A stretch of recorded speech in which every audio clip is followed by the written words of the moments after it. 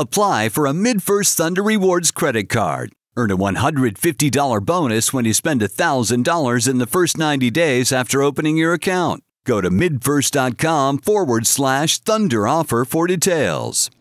Make it 4 in a row for the Oklahoma City Thunder as they take down the LA Clippers in Oklahoma City tonight, 118-112.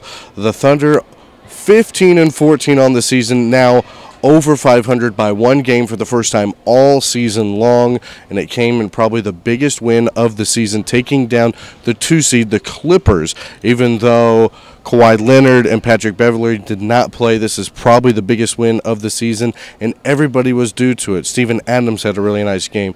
Shai Gilgeous-Alexander tied his career high, 32 points, the first time in his career that he's gone back-to-back games with 30-plus points. He was absolutely huge. Like we said, Steven Adams, 20 points, 17 rebounds. Chris Paul was really good as well. He scored 12 points. He had 6 assists. And then Dennis Schroeder was massive down the stretch, hitting threes.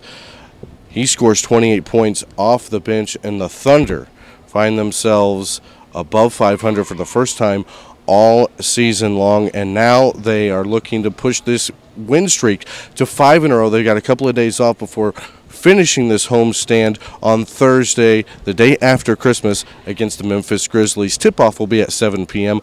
I'm Michael Doutey with WWLS, the Sports Animal.